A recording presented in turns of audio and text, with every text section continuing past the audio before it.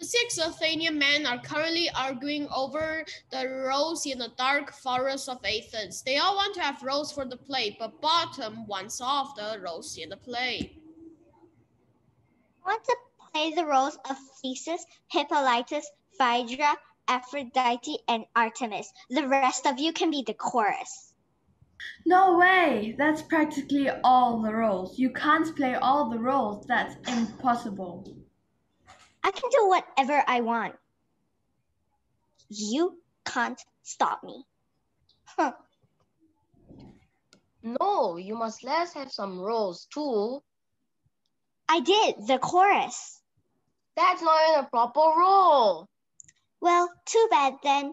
Oh, wait. Loiterson, flute, and snuggling, and snug, and Quince will be my servants for the play. I am a genius. Got it? That's all of us, Bottom. There's no one else. Oh my God, for the sake of Athena, give us more roles. Bottom, stop being so selfish. Loiterson is right, Bottom. Stop being so selfish. The men argue over which rose is whose. Meanwhile, Puck comes across the scene and devises a mischievous plan. Well, looky here. Who should I turn into pig? Ooh, that one. With a wave of his finger, Puck turns Bottom into a pig-headed creature.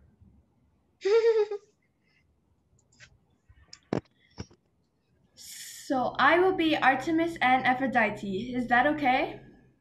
That sounds fine. I can be Hippolytus. Is that okay, Bottom? All the Athenians looked at the pig-headed Bottom. Everyone freezed for a few seconds, then ran away screaming. Ah!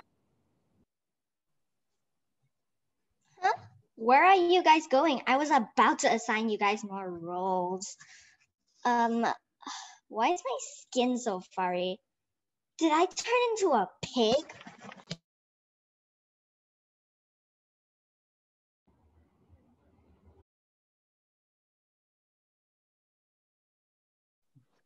Welcome to our show today. We will be presenting Midsummer Night Dream. We hope you can sit back and enjoy our magnificent play performance. This scene starts happening in the dark woods. Can I be the star of the show? No, it's not right for you. But I'm the best at acting here. No, that is not true. Yes, I am the... Well, if you were less of a show-off and better than acting, then fine. Yeah, Bottom. I just start rehearsing. Yeah, sure. Just give me the role. While the 6 actors were fighting, a little someone flew by. I have an idea.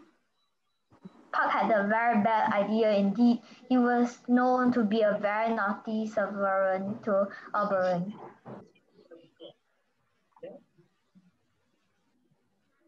What do you call a donkey? What?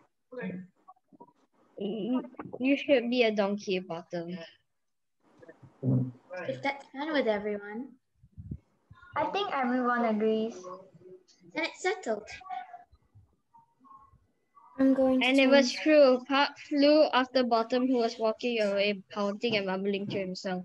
And magical as it was, turned Bottom straight into a donkey. Bottom was walking back to his friends.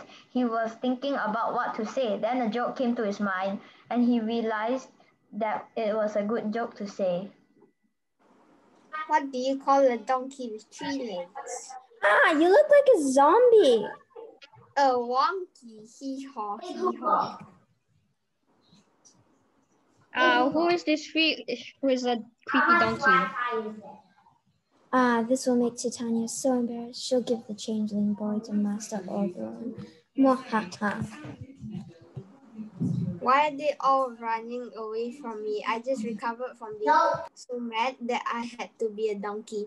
Never mind, I will just tell jokes to myself and sing to myself.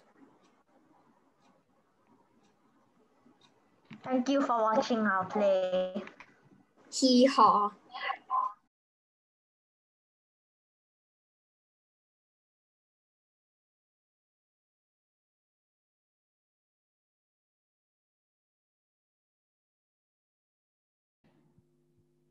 When it was still dark outside, there was a fight between two women.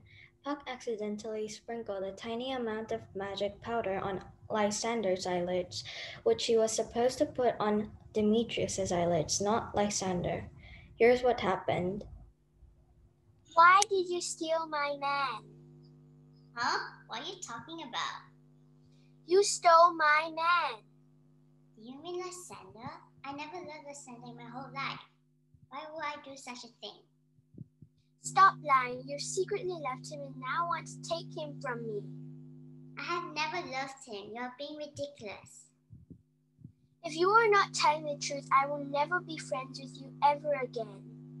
I'm telling the truth. Trust me.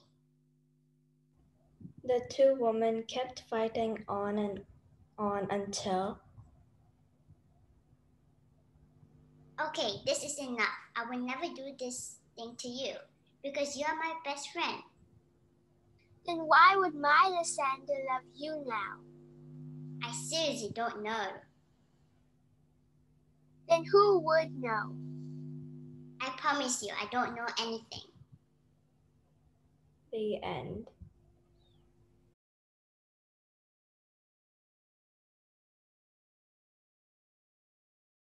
One dark and sunny day in the forest, there was a serious misunderstanding between the one of the soon-to-be-married Athenian, Hermia.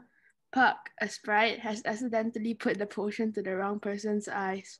Later, Puck put the potion to another person's eyes, allowing both men to fall in love with Helena, which brings a misunderstanding to Hermia.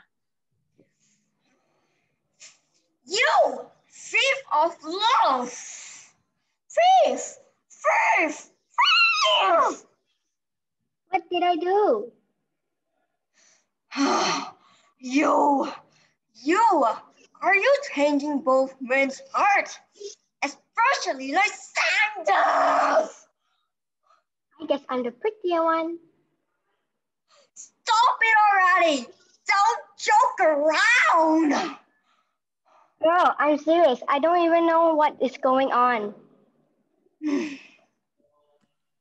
As the two were arguing, Lysander and Demetrius were at the back still madly in love with Helena. I love Helena. Yeah. Lysander! It's over! We're breaking up!